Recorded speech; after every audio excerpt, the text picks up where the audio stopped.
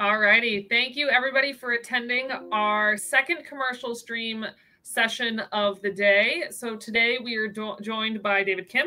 He is the engineering manager at LG Electronics. He will be presenting on the benefit of using VRF systems in commercial and residential applications. So for the presentation today, if you have any questions, feel free to log them in the chat. I'll be monitoring throughout the presentation today. He'll try to answer questions during the presentation. If it just doesn't work, we do have an allotted time at the end where we will make sure that any and all questions will be answered. So David, the floor is yours. Thank you very much, Leah. Thank you for the introduction. My name is David Kim again. I'm working for LG Electronics Canada as an engineering manager. I've been working for LG Electronics in the HVAC business for the past 8 years, supporting engineers on the VRF application and also reaching out to the HQ and then also being involved in the product development as well for Canada. So this has been a busy 8 years, and then I'm honored to be here to present about the VRF technology and an application that you can utilize for your next project. So just wanted to touch bases on my presentation. All of the images will refer to my company, LG, but then note that I'll be focused on the VRF technology itself. And the technology itself is common for all other manufacturers. So I will not only specifically talk about LG, but then as the technology itself.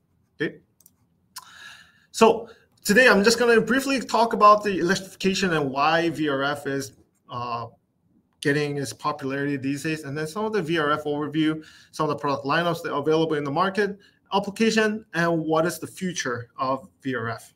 Okay, so I'm sure you guys heard of this countless of times about net zero. So Canada has joined over 120 countries to commit net zero emission by 2050, right? And as a midterm goal, they announced the 2030 emission reduction plan. This is to reduce the carbon emission by 40% in comparison to 2005, okay? However, if you see the trend of it, the overall emission has decreased, right, compared to the 2005 value from 761 megatons CO2 equivalent to 708 megatons.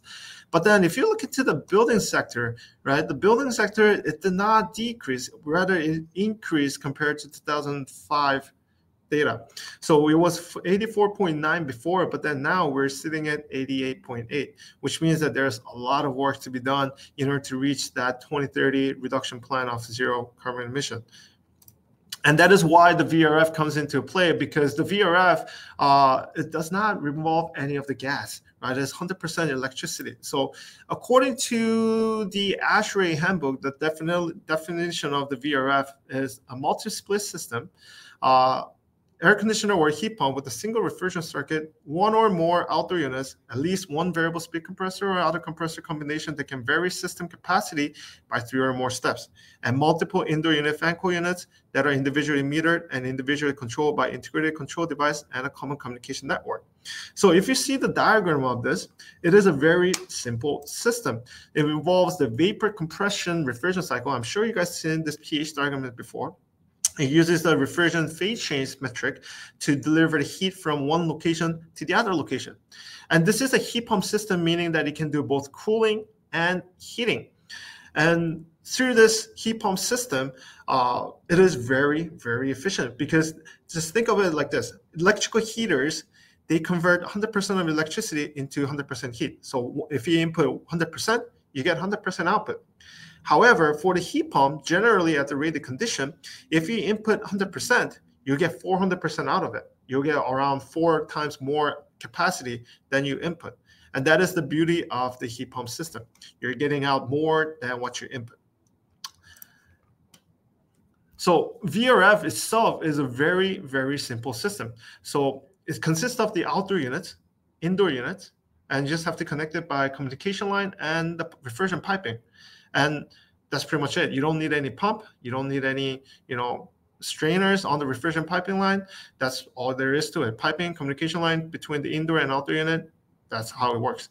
And then you can add in additional controllers, essential controllers, wire controllers, depending on your application. But then the system itself, for it to operate, is very, very simple compared to the other conventional HVAC systems. And there's various types of indoor units available in the market. This is just some of the examples, and other manufacturers have different types of different looks of the indoor units available. But most commonly, most of the manufacturers have ducted type for ductwork, wall mount unit types for complete system without any ducting, cassettes, floor standing, and then some of the special applications such as a water heating device and also the third-party AHU control device. So there's different types of VRF indoor units that can be used for your application all the time. And within VRF, there is two different types of system. There's heat pump and there's heat recovery. Heat pump is generally just regular heat pump that can do cooling or heating. However, the downside of the heat pump system is that the indoor unit cannot do simultaneous operation between cooling and heating. All indoor units must be in one mode, either cooling or heating. It cannot do simultaneous operation. However, in heat recovery, you can do simultaneous operation. For example, on the diagram that I've shown here, some of the units can be worked as cooling operation, and also some of the units can be worked as a heating operation at the same time. There's two types of heat recovery systems out in the market right now. There's 3-pipe system, and then there's 2-pipe system. There's pros and cons for both of the systems, but then generally the concept is the same. The concept is to have a heat recovered and allow you to have simultaneous operation. Let's dive a little bit deeper into how heat recovery system works. Okay, this is a little concept diagram that I drew for the 3-pipe system. Okay, as you guys know, if you go back to the pH diagram, the heating happens on the condenser, and then the cooling happens on the evaporator. Now, the hot gas from the outdoor unit will come out, and then it will go to the indoor unit that requires heating. And then the refrigerant will condense, and then the byproduct is the high-pressure liquid. And generally, in the heat pump system, this liquid will flow back to the outdoor unit, and then on the outdoor unit, it will be expanded, evaporated, and then goes back to the compressor. However, on the heat recovery system, rather than going to the outdoor unit, it will flow into the indoor unit that requires cooling, right? So, and then within the indoor unit, it will be expanded, evaporated, and the low pressure gas is going to be sucked into the outdoor unit. Therefore, on the very, very ideal scenario where it rarely happens in the real life situation, there won't be any refrigerant going through the outdoor unit heat exchanger. All of the heat exchange will happen between the indoor unit. The outdoor unit will only be used for the compressor. So the low pressure liquid gas will come in, get compressed, and then high pressure gas will go out. That's the only purpose of the outdoor unit on a very ideal situation. Therefore, this is a very efficient system. We're basically recovering the heat, and rather than dumping it outside, we're dumping it to the location we're doing the heat transfer between the indoors. So compared to the heat pump, where you're dumping the heat outside during the cooling mode, this is very efficient system. And that is why this system is commonly being used in the common residential or commercial applications where the zones are separated and that you require simultaneous operation throughout the year. There's different types of benefits that you can also think about on the VRF. Number one being the flexibility of the VRF system. The footprint area of the VRF is really, really small compared to the other conventional system. For example, the single frame unit that is available on the VRF, the maximum capacity out in the market right now is around 20 tons. And for example, if you make up 100 tons, that means you only need 5 of those 20-ton system. And the footprint area of this 100-ton system could be around 53 square feet. Comparing that to the conventional system as air-cooled chiller itself, 100-ton could be around 86 square feet. But then as well, because this is a hydronic system, you're going to need a boiler on top of it, right? So combining the air-cooled chiller with the boiler, you're already doubling the footprint area that is required compared to the VRF system. Now, if you compare it to the water-cooled chiller, you're going to need a smaller size than the air-cooled chiller. However, now you're going to need a cooling tower on top of it. Not only that, you're going to need a boiler as well. So the footprint area, the mechanical footprint area still remains high compared to the VRF system. Excuse me. And not only that, you're going to need a lot of other types of accessories such as pumps and valves. So with the VRF system, you can at least have saving of 32% and then also save on the structural weight as well. Also, another thing about it is that during the construction, you don't need a heavy crane to lift up the outdoor unit onto the top of the roof. It can easily be fit into the elevator as well if it's needed. And also, the piping is not an issue. A lot of people think that, oh, with the refrigerant system, you have a refrigerant pipe limitation. But nowadays, with a lot of the manufacturers, the piping is not a limitation. I haven't seen, honestly, I haven't seen any of the project that has been limited by the pipe length of the system.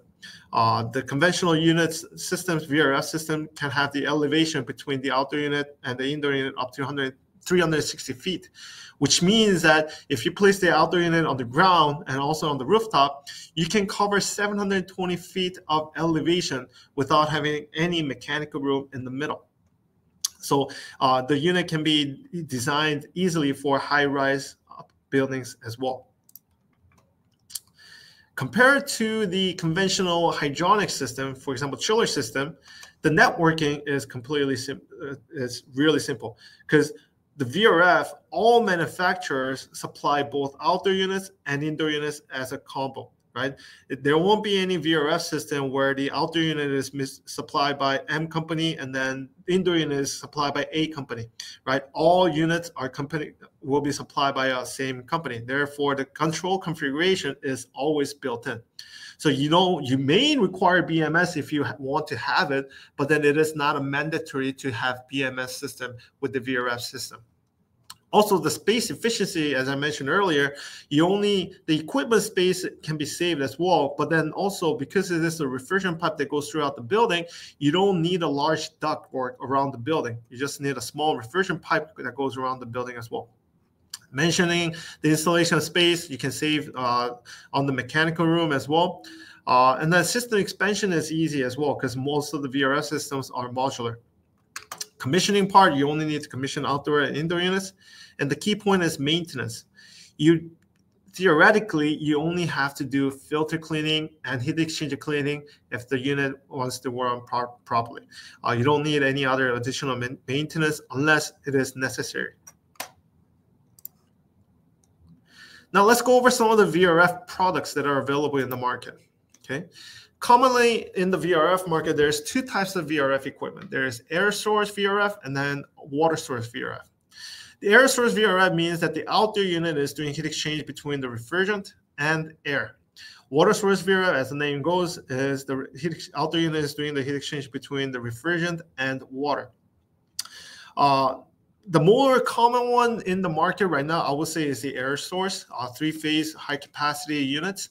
And for the residential or light commercial, we also have a side discharge single-phase units available in the market as well. Now, going into the air source VRF system, there are some challenges to it, right? As you guys may know, as the outside air temperature decreases, the heating capacity tends to decrease as well. And this is the fact about physics. Thus, the heating capacity do decrease as the outside air temperature decreases. But most of the manufacturers have a VRF system that is specialized for the low ambient heating condition. And the most common one nowadays in the market can go down to minus 30 Celsius for heating operation. This means that the manufacturers are guaranteeing that the unit's operation down to minus 30 C. However, it will have some capacity reduction at that temperature. But a lot of the technologies nowadays have been invented and then have been implemented into these equipments to counteract that, to allow more heating to be outputted from this equipment at low ambient condition. Number one technologies that are being implemented is the vapor injection. Now, vapor injection has been common for the other technologies as well, but it has been proven to be effective at low ambient condition heating. So many of the VRF systems do have this technology. Basically, what we do is we introduce the mid-temperature refrigerant during the compression cycle to cause a double compression effect. By having this vapor injection, we can achieve low discharge air temperature while maintaining the high pressure level. And this has been proven to work properly and then effectively to provide proper heating operation at low ambient condition. Not only that, many of the manufacturers are implementing their own technology to improve overall heating performance. Number one is the defrost, delaying the defrost. For example, when the unit is in heating mode, obviously because the outdoor unit is working as an evaporator, there's going to be frost occurring on the heat exchanger. And in order to melt down this frost, the system have to go into defrost mode. Now, what the defrost mode is basically it goes into cooling mode. Now, the outdoor unit now becomes the condenser. It emits heat to melt down any ice on the heat exchanger itself. And because during the defrost mode, you're in cooling, it disrupts the heating cycle. And therefore, the manufacturers are trying their best to delay this defrost operation as much as possible. One example could be introducing the humidity sensor on the outdoor unit to calculate the exact dew point temperature at a given time. And by calculating the dew point temperature, we can adjust the evaporation temperature on the outdoor unit to delay the frost from occurring on the outdoor unit. Another operation that disrupts the heating operation is the oil recovery cycle. Now, most of the VRF manufacturers has the oil separator right beside the compressor, but then this oil separator cannot separate the oil by 100%. Some of the oils will travel into the indoor unit piping. And now in order to retract all this oil in the refrigerant piping, the system again goes into cooling mode and then extracts all this refrigerant back into the accumulator to collect the oil. Now, and this again delays the heating operation, and the manufacturers has been trying their best to delay this oil recovery and also improving the compressor to operate at low oil condition as well. Another thing that has been used to improve the heating operation, this is not also improving the heating operation, but then also improving its durability, is to introduce a hot gas bypass on the bottom of the heat exchanger. So by introducing the hot gas bypass on the two bottom coils of the heat exchanger, you basically have a heater on the bottom of the heat exchanger. This will prevent any of the ice accumulation from the bottom of the pan to prevent any of the ice accumulation. But still, with all that technology being implemented into the current market products, we still see VRF units with some of the derating in the heating capacity at extreme cold condition. And that is why many of the manufacturers have implemented this control logic that allows auxiliary heaters to be integrated with the VRF system. Some of the indoor units will have a relay kit that is required to be connected to the auxiliary heater to turn on the auxiliary heater, that's such as a hydronic heater coil or the baseboard heater, if there is any heating capacity derating. So which means that the heating, these auxiliary heaters will not only turn on all the time, but then it will only turn on when it's necessary, when the heat pump derates and then it's not sufficient enough to keep up the heating demand that is required indoor. So, but then at the same time, it is best to integrate these auxiliary heaters to the VRF manufacturer's control logic, because we want to maximize the heat pump, the VRF operation as much as possible. Because in any case, even at low ambient condition, the VRF, even though it's providing less heating than rated condition, it is going to be much more efficient than the standard electrical heater. So we want to maximize the heating capacity output from the VRF as much as possible and only use the auxiliary heater when it's necessary. However, do you really need the auxiliary heater nowadays? This is a little data that I collected from the historical weather data from the Canadian government website, based on the Pearson Airport from October 2023 to April 2024. During this time last year, I know that Toronto was kind of warm. We had a warm winter last year, but still, we had 0 hours under minus 15 C. This is not based on the maximum temperature. This is hourly temperature throughout this winter season. We had 0% or 0 hours under minus 15 C. The reason why I'm focusing on minus 15C or minus is that most of the VRF manufacturers can provide 100% heating capacity down to minus 12 or minus 15C. And so, which means that during the winter of Toronto, around the greater Toronto area, the VRF heat pump system could be itself was sufficient enough to provide 100% heating throughout the season. And at minus 15C, the VRF system, the COP, which shows the efficiency of the heating, was at around 2.85. So it's a lot more efficient than the electrical heater. And at the same time, that same equipment at minus 30C, the COP is around 2.26. So compared to the electrical heater that has a COP of 1, the COP of 2.26 at minus 30C, even with the D rating, is a lot more efficient than the other conventional system. And that is why I've been saying on the previous slide to maximize the heating performance of the VRF as much as possible. Now going to the water source VRF. The water source VRF kind of uses the pros of chiller system and also the pros of the air-cooled VRF system. A chiller has the pros of stability and applicability, whereas the air-cooled VRF system is convenient and economic. So the water source VRF uses the pros of both systems. It's the combination of the both. Okay, it's a VRF system, but then it does a heat exchange not with the air, but with the water. So depending on your application, you're probably going to need a cooling tower or boiler, or go with the geothermal if you don't want to use boiler or cooling tower. Excuse me. So compared to the water source VRF, compared to the air source VRF, the water source VRF does not require any defrost because it does not go, there is no frost occurring on the system. There is no performance derating as long as you have a proper source of water coming into the system. The installation location will be indoor. The water system is required either by geothermal or by some other hydronic system to maintain the water temperature. Efficiency tends to be higher because there won't be any derating happening. And because there is no derating, auxiliary heat is not required. And the heat recovery is happening on both indoor and outdoor unit. So this is conventional VRF water source. You're connecting to either the various source of heat source, cooling tower, dry cooler, boiler, or if you don't want to see any greenhouse gas emission, you can connect it to inverter scroll chiller, heat pump, or geothermal or natural water.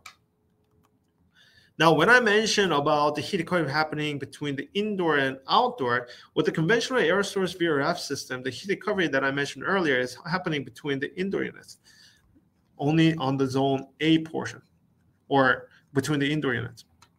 Now, the heat recovery between the outdoor unit can happen when the system are in the closed loop system and then they are connected into the same water loop.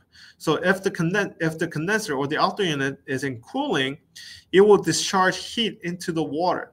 And if the condensers, the outdoor units are in heating mode, it will absorb the heat from the water. So if these guys are doing the heat recovery between the other outdoor units.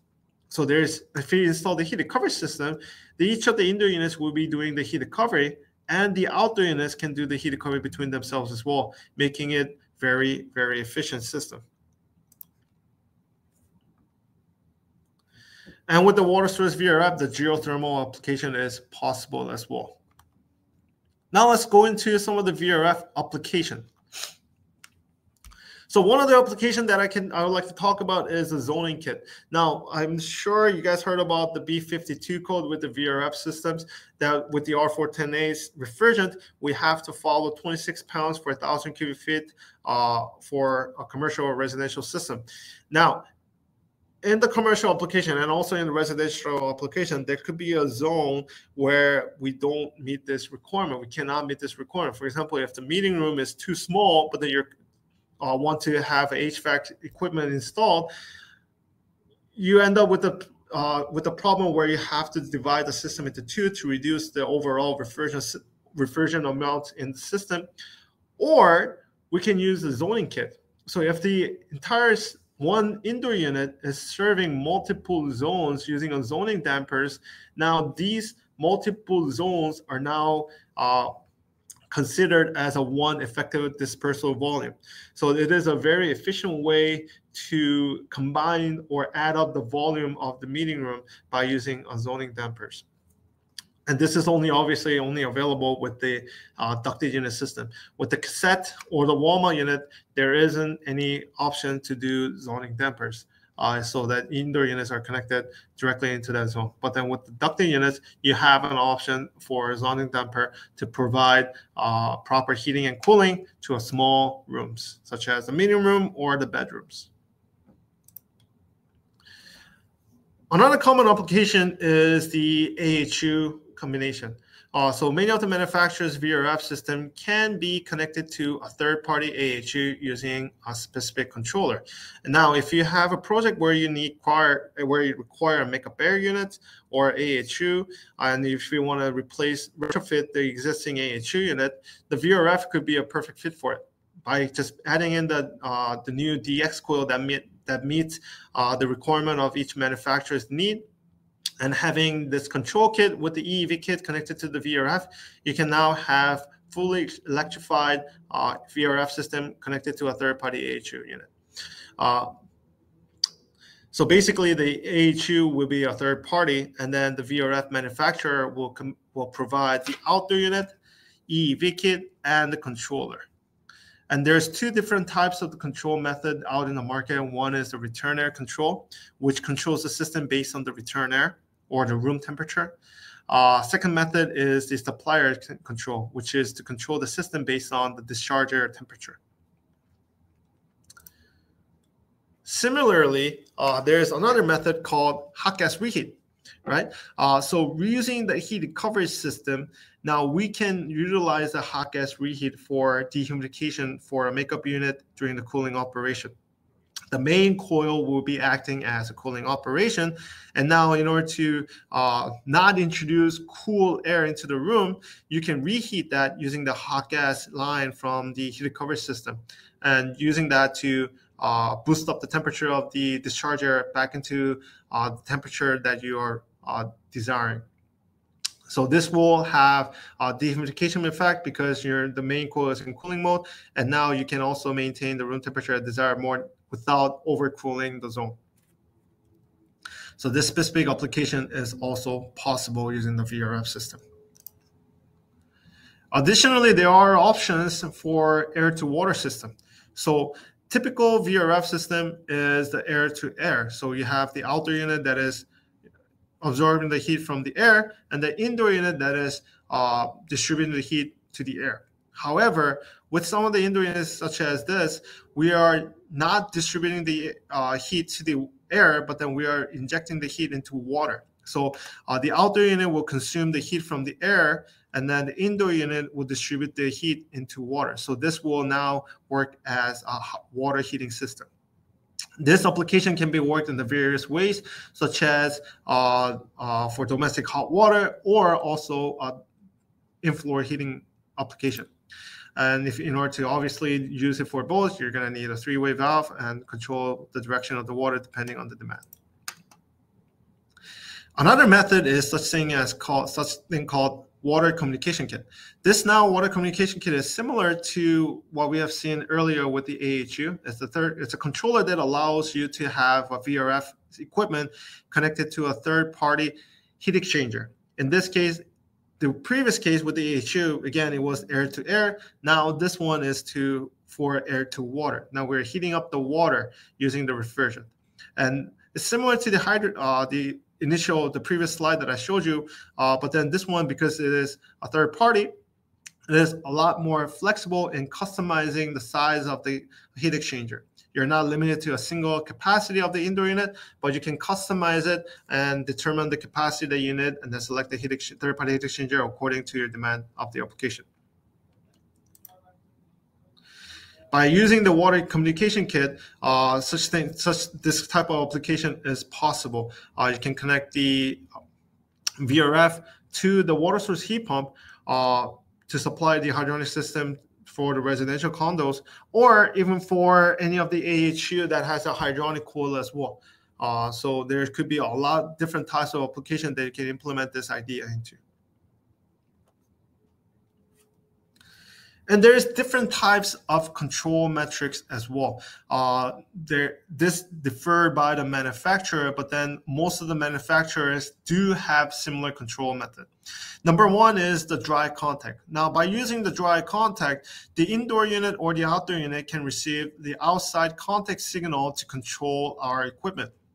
For example, it can be like a hotel car key where you input the card to operate the indoor unit or not. It could be doing with the third-party thermostat like Nest or Ecobee, to receive 24-volt signal to operate the system.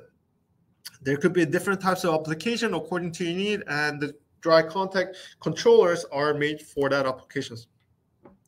We also have a central controller. Now, again, this may be different OS system for each of the manufacturers, but then the intention of the central controller is to view all the VRF systems into one controller. It's kind of like a small VRF BMS system. Think of it that way, because VRF is modular system. You can have multiple different types of system installed in the building. Now, by using the central controller, you can view all of that system by one controller. You can view each of the outdoor unit. You can view each of the individual indoor unit, and also you can access the central controllers through static IP address, which means that you can access them anywhere in the world as long as you have an internet connection that can log into the system.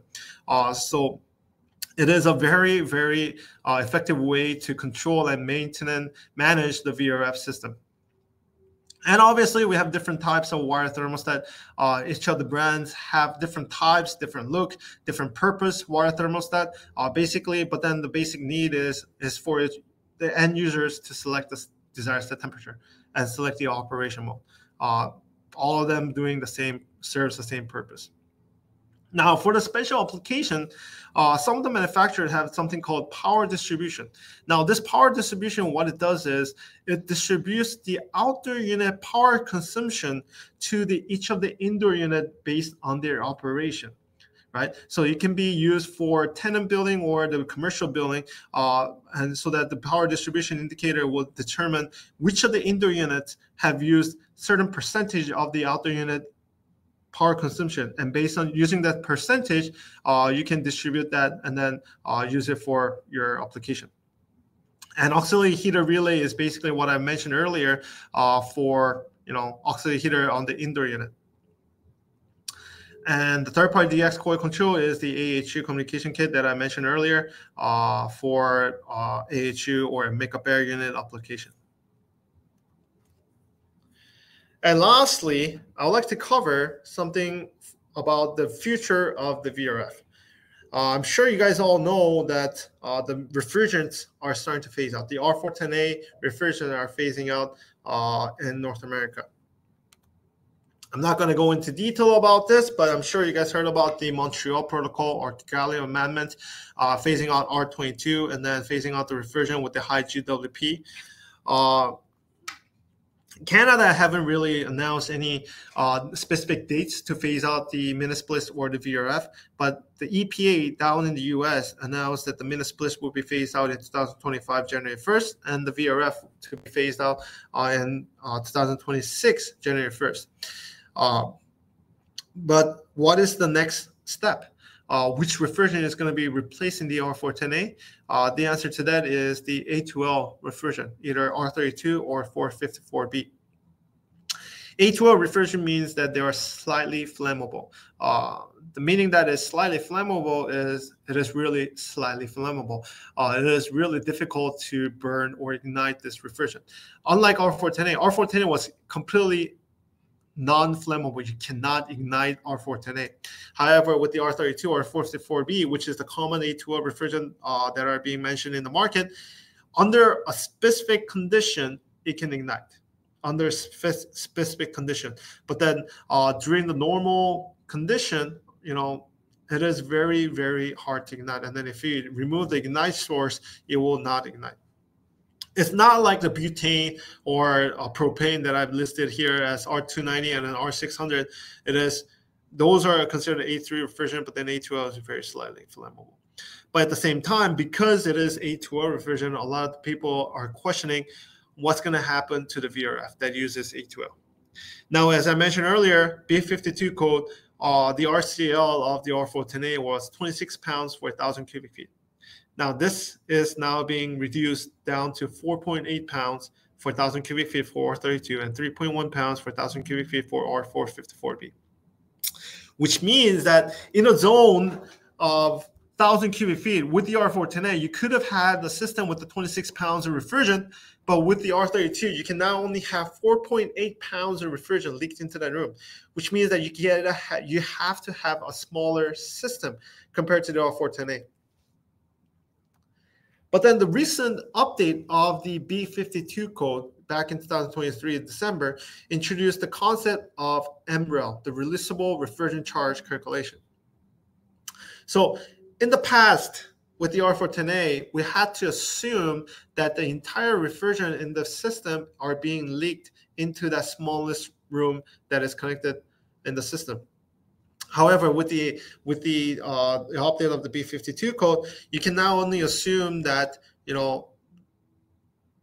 with the introduction of the shutoff valve, only a small portion of the refrigerant is going to be leaked. For example, if you look into this diagram, I have put in the shutoff valve kit in this location. Okay, and assuming that the leak happened on this indoor unit, now not all the refrigerant will not leak into this room. Once the shutoff valve closes, these refrigerant on the outside of the shutoff valve will not leak into this room. Only the refrigerant inside this unit will leak.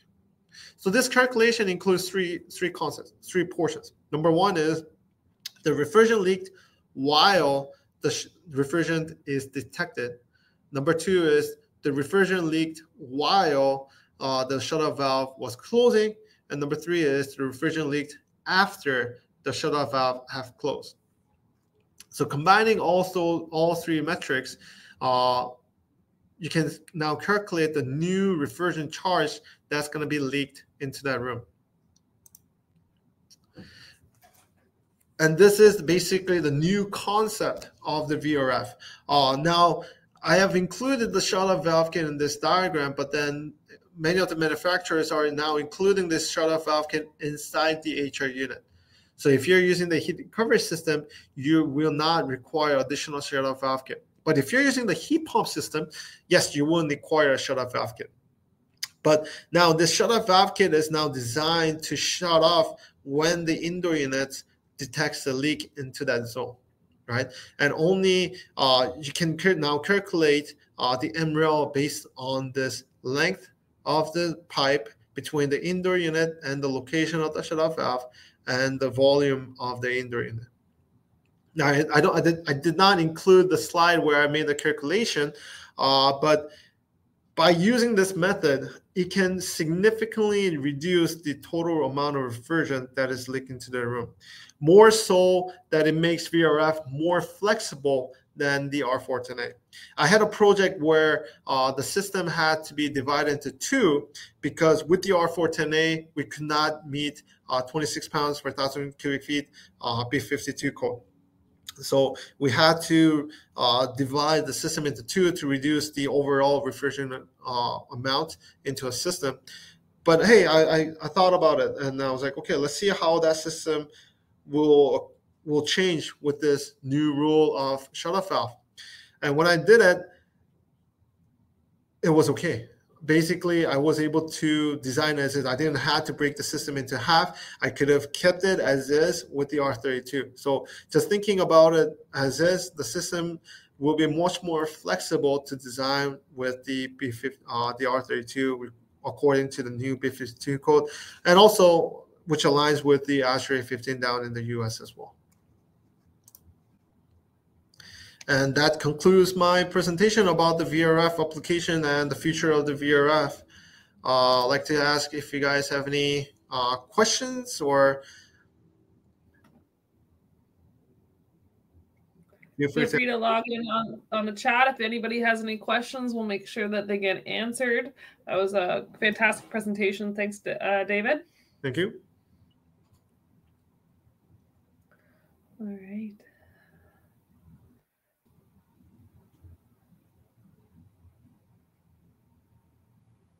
if nobody wants to ask any questions now, David's information should be still up on the screen. So you guys, I'm sure, are more than welcome to reach out to David following today's presentation with any questions as well. Otherwise, we still have plenty of time. Okay, here we go. Wonderful. Max has a question. So are there A2L-based VRF systems on the market today? I have personally not have seen any of the R32 VRF in the Canadian market as of right now, but I know that in the European market, they do have the R32 VRF system. Europe has always been the leader, and well, I'll say not the leader, but then North America always lagged compared to the Europe in the refrigerant changes, right? And then the Europe always, I believe the A2L refrigerant was launched in Europe like 5 or 6 years ago. They already had the R32 back then. So VRF with the R32 is available in Europe, but I haven't seen any of the A2L refrigerant VRF system in North America yet. Yeah, that's what I always hear too. I usually hear that North America is about 5 to 10 years behind Europe in a lot of the innovations. So, all right, Glenn has a question. Hello again, Glenn. Thanks for asking questions. He was asking questions in our last presentation too, so appreciate you, Glenn. Is there a chance to get more information on the adaptation for air handler units? Yeah, definitely. If you can shoot me an email, my email is listed in the presentation there. If you can shoot me an email about it, I can gladly give you some explanation about how you can adapt the VRF system to the AHU. The reason why is, each of the manufacturers has a different method to it, so I cannot give you in general on how you can adapt the VRF system to the AHU. But then if you shoot me an email, I can definitely give you a guideline on how you can connect it to the LG VRF system. All right, I made note of that too, Glenn. So I'll probably reach out as well after, just making sure that you have David's contact information as well. Any more questions want to straggle on in?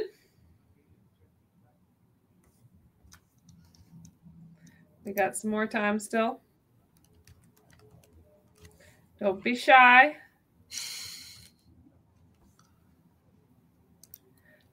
Glenn says thanks. Thank you. All righty, I'll give it another at least a minute. So you got some time. Don't be nervous about asking any questions.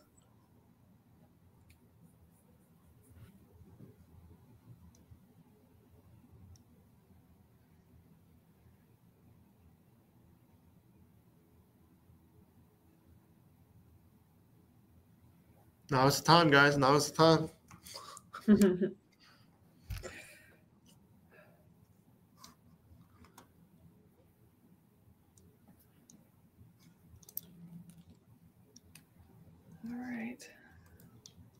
All right, I'm gonna start doing my little wrap up now. If any other questions come in, I'll stop and I will read out the question.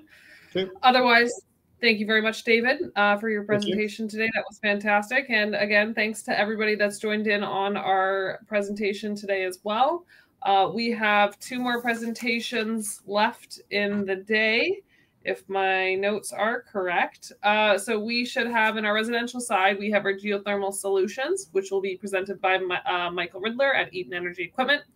And then we also have on our commercial stream, we have our presentation on decarbonization and high efficiency electrification for heating systems.